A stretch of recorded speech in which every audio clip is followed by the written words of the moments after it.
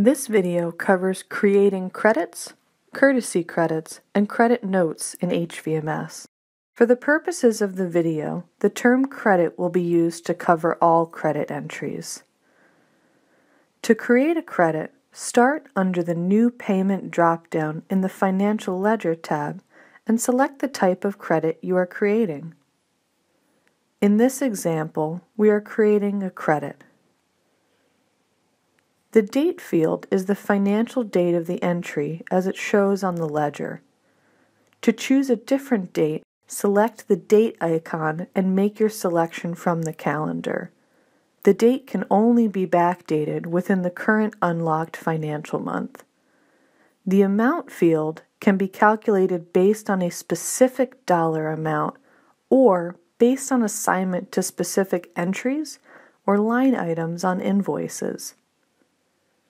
In this case, we will be assigning a $50 credit to specific line items on an invoice. Use the assignment portion of the window to assign the credit to the line items it applies to. If you have questions on assignment, review the link to more information on assignment in the attached solution article. A credit or courtesy credit can be created for a specific amount without being assigned to any line items. However, this is not recommended as credits are typically created for specific items that already exist on the ledger. Credit notes must be assigned to entries on the ledger that have been paid in order to be created. For credits, the checkbox regarding hiding patient history for entries that have this credit applied is only available under the credit entry. If this option is selected, any invoice items from an invoice or line item that is credited will be marked as hidden on the Patient History tab.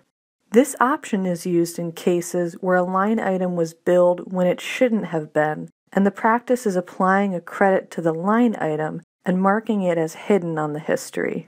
In this case, we do want to hide these items on the history, so we will check the box here. The note field allows you to enter text that indicates why the credit was created. It is strongly recommended to use this note field as text from this field displays on client statements. Once we have filled out the required information, click Save. The credit has now been created and assigned to specific line items. At this point in time, we can also see that the entries for these items are marked as hidden on the Patient's History tab.